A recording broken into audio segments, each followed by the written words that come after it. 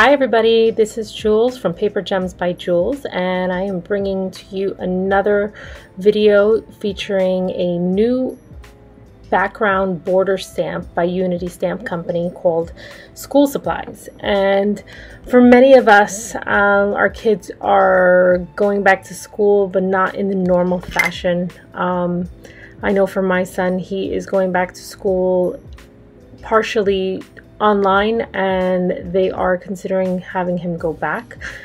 So there is a lot going on. There's a lot of uncertainty and stress going on. So, you know, this is a nice little card to send over to a teacher. I know they've been going through a lot of transitions and trying to figure out how to teach kids online, and having to be at home during this process definitely reminds me of how grateful I am for our teachers and the education system, and you know, all the things that they have to do. I mean, it's continuously learning, so it's just amazing. And I'm so glad that the teachers that we have and have been working with have been so patient and so calm during this, because it ain't easy. I know it's not easy, and I'm just kind of sitting by making sure he's actually doing what he's supposed to be doing. So thank you.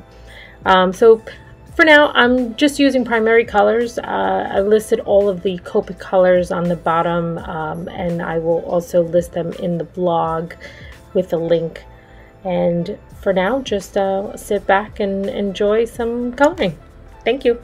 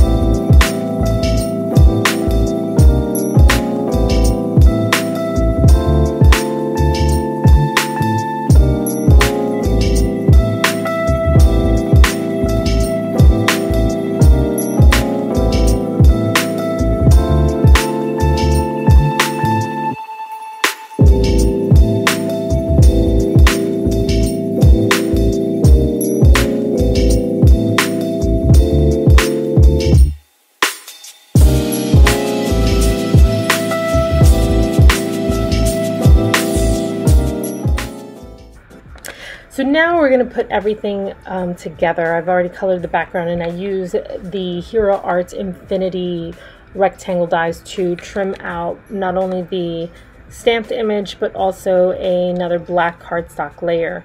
I also use my favorite things, Thank You die cut, as well as the shadow die cut to punch out in black Thank You, and then the background I did in a vellum, so it didn't take away or cover too much of the colored image in the background.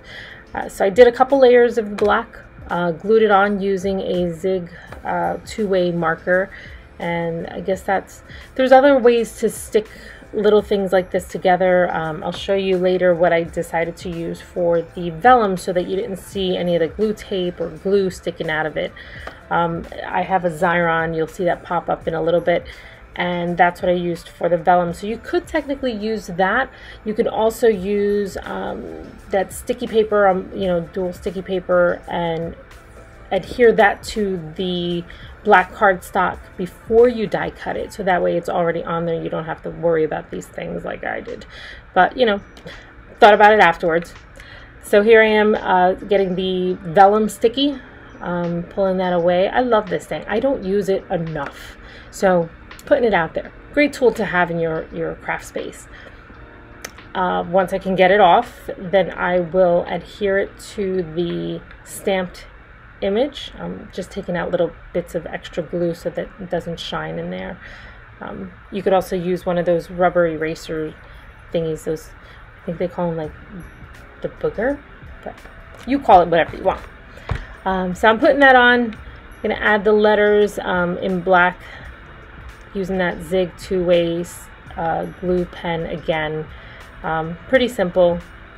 And then once you put that on, you can adhere it to the background one and your card base, and that's pretty much it. This is ready to be sent out to one of those amazing teachers in your life, or maybe another parent that's home teaching and doing the part and hanging in there. We've all got to get through this, and you know, be safe and be smart. So let's always give thanks for all the things.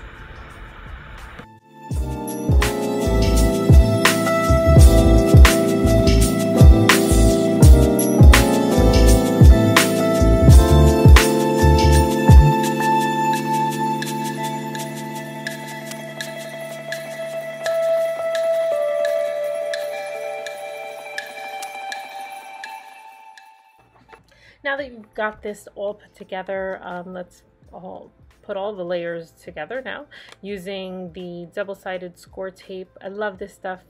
It's pretty sticky. I mean, I love the tape runner. However, sometimes if you are in a humid space or it's been several years, you know, sometimes I find it to start to detach.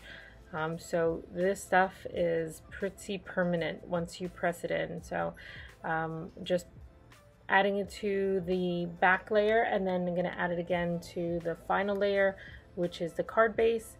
And that's all, folks. This card is done. Thanks so much for watching, and I hope that you subscribe and follow any of these YouTube videos that I'm posting for you.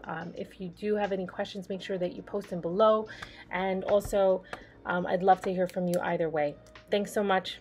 Happy crafting.